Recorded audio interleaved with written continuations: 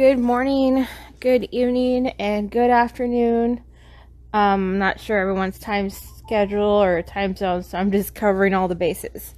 So, today we'll start off with our daily prayer. And what I will do is I will actually post the daily prayers on my YouTube channel, so that way you guys can see them as well. So for today, it's Tuesday, so the prayer for today is Santa Muerte, who is with us every day, our sacred protector, bless us this Tuesday. Grant us your joy, your joyful embrace with a warm hug, a joy from God that shall never stop. O Santa Muerte, Lady of Tuesday, be with us from day to day. Amen. And I'll just keep it simple, super simple, until I find one that I really like, and then we'll just, or if there's one that you like to say, go ahead and share it in the comments, and hey, I'll just use it for the next one. No biggie. I will do a rosary next week. I'm ordering some rosaries so I can see how they're made, and I'd like to do it correctly. For that one, would you like me to actually put on a camera to show you how I'm touching each bead as I'm saying the prayer, or do you just want me to do it like this, and then of course I'll do it like this, and then you can go onto the YouTube channel, and then I guess for the video I'll put how I'm actually doing the whole prayer. And so today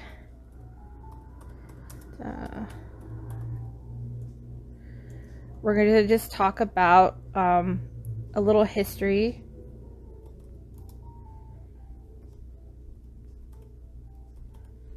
just to get a little bit of knowledge here and there. So of course it started it's an indigenous Mesoamerican and European Christian culture, and it's mostly in Catholic, I believe.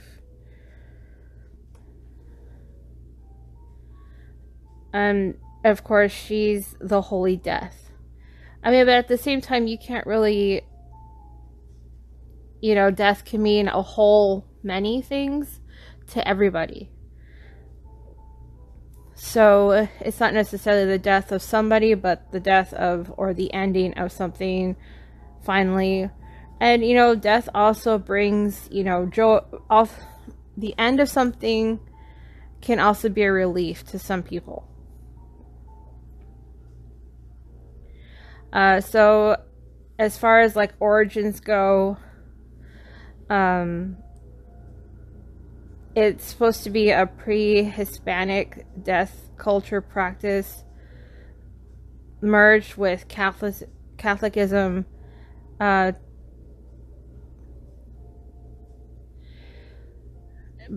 I mean, again, everybody has a different depiction of her.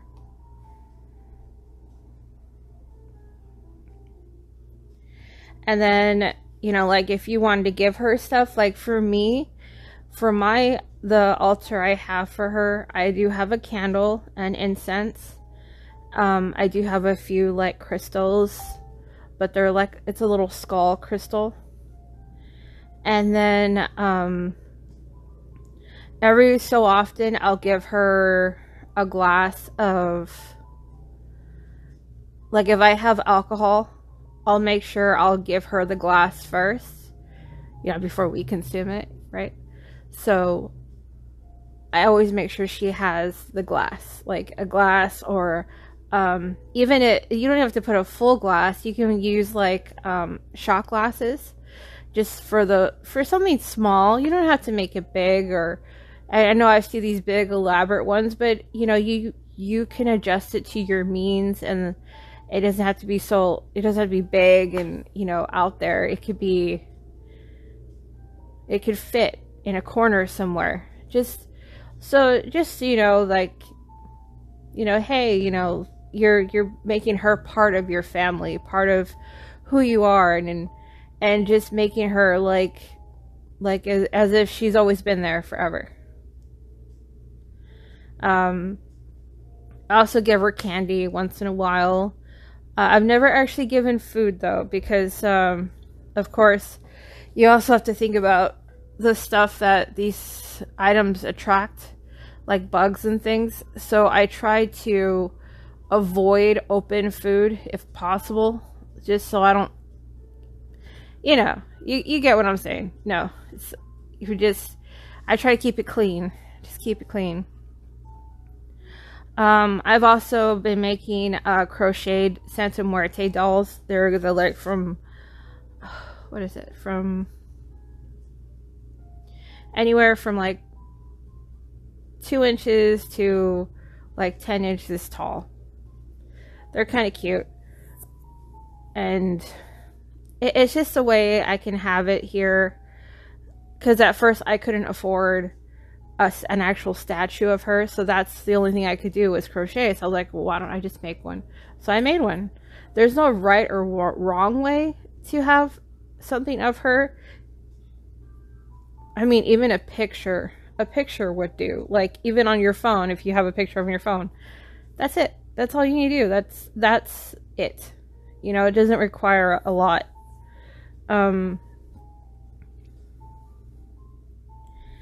So, and then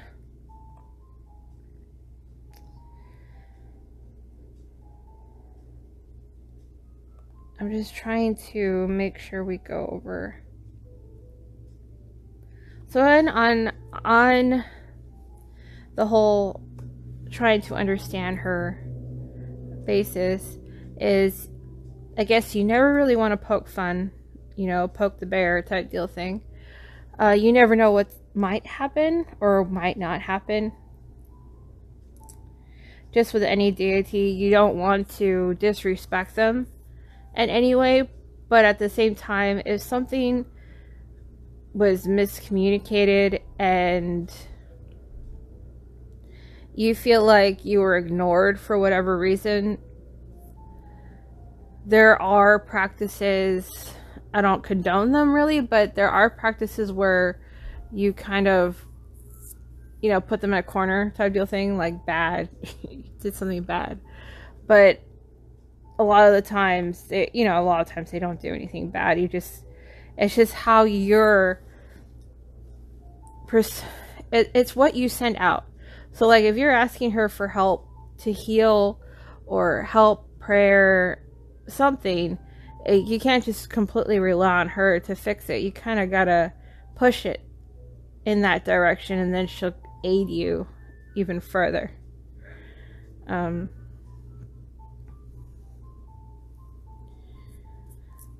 So I know there's plenty of books on the subject, and believe me, I've gone through every book, every website. There's just so much information out there that it's really hard to kind of pinpoint this. I just know from my research that I found that actually Santa Muerte goes back to Aztec, as an Aztec goddess involved in death rites. So she's considered to be like the reincarnation of their goddess. So it's the same thing. It's just like I want to say like a rebranding type deal thing. And it just kept going. And then so for us, I guess back in the day, like in 1797 or something, they probably were like trying to say her actual name from the Aztecs. But then when they explained it to, I guess, people of their time, it was the Saint of Death. So they just reincorporated her into the Catholic religion.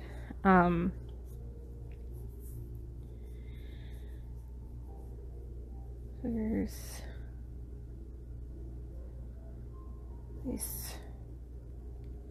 I mean, I know there's a lot of them. The depictions of her, of Grim Reaper, also, and I think along with that, it almost is, because everyone has a different interpretation of her. So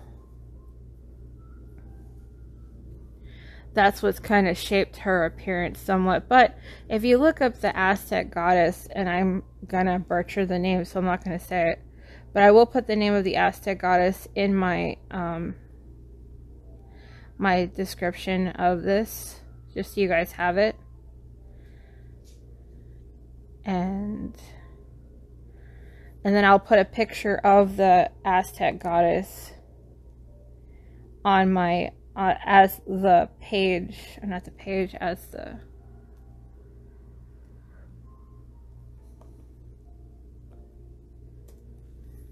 the image you see. So, I mean, even in the picture of the Aztec goddess, you can see that, you know, she has kind of similarities.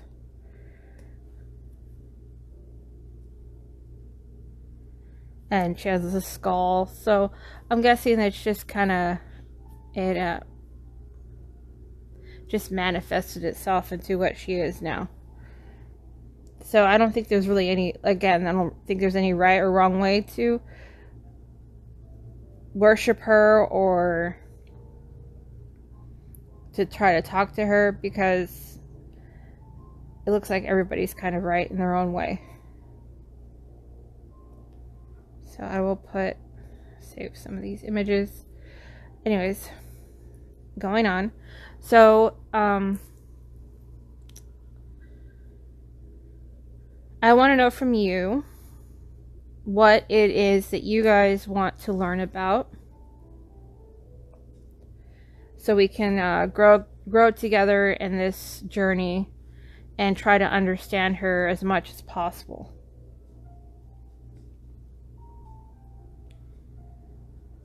Let's see. I want us to, I guess, understand it, grow together, and just all around get more information. The more we know, the better.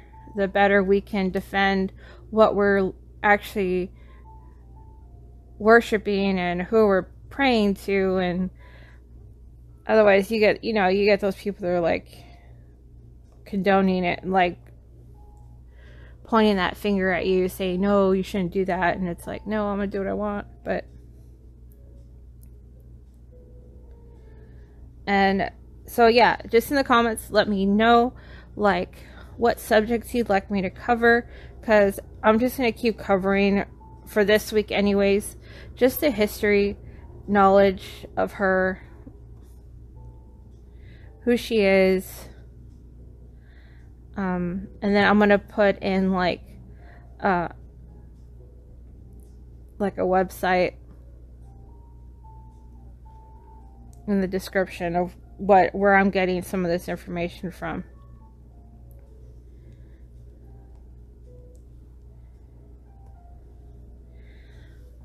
Also, we can go ahead and close with I'm gonna go ahead and make another video today for the 30th, I think for tomorrow. I'll have it appear tomorrow morning. And it will be for banishing or removing negativity and bringing in a new sense of self-worth. Because I feel like with the rare once in a blue moon for August, it should be a cool way to remove the old, bring in the new, and always remember the first of the month with your cinnamon. And what you do with the cinnamon is every first of the month, or at the beginning, the first week of the month I should say, you go out to the front of your door with cinnamon, and you go outside with the cinnamon in your hand and you blow the cinnamon into your house. If that makes sense. So you're going to walk outside, open the door, blow the cinnamon into your house. Or into your, the first door that goes in. For me, I have like 2 doors. So I do both of them just to cover my bases. Because you never know. And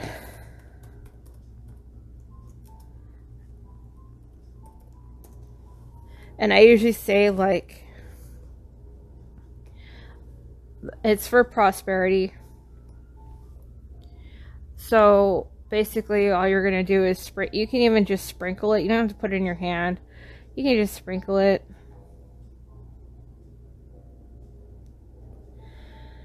Because cinnamon is associated with senses and promote vitality and productivity, and which are necessary for the abundance.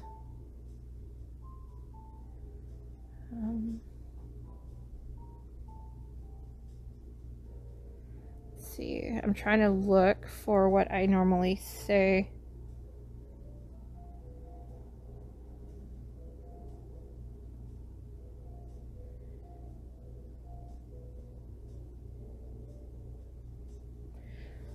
So what I do is I say, when the cinnamon blows, prosperity will come to enter.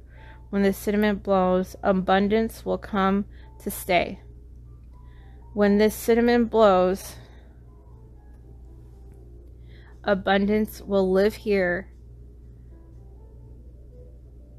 Amen.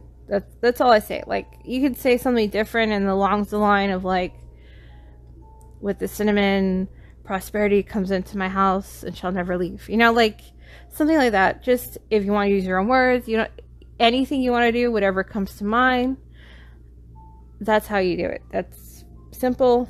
Call it a day. Another one would be like, I blow the cinnamon to welcome abundance into my life, into my home, and make my home a magnet for abundance. Amen. But you also need to be careful, because I gotta put a red flag here. Because if you say something wrong, like, and you gotta make sure your intent is pure. Otherwise, if you go out there and be like, I forgot what I said. I need to remember what happened, because I did it wrong one time, and the whole month, there was problems like every week. Like, I'm not even kidding you. I didn't even know what happened, and I remember that I had said something wrong in the beginning of the month. I said the wrong word, I guess, and I need to remember which word it was. If I remember, I'll put it somewhere. But just remember your intent and speak it well. And that's it. That's it. That's it. And I always carry, like, little cinnamon stick with chamomile and cinnamon stick and chamomile in a little plastic baggie in my purse. And that way you never, for some reason, it helps you always have money. For, like, even if it's just a penny, you still always have money, technically. So that's how it's been. For some reason, you're able to find it. And for me, every time I feel like I found something extra, then that's when I usually donate it or give it to, like, if I see a homeless person on the street, I just give it to them.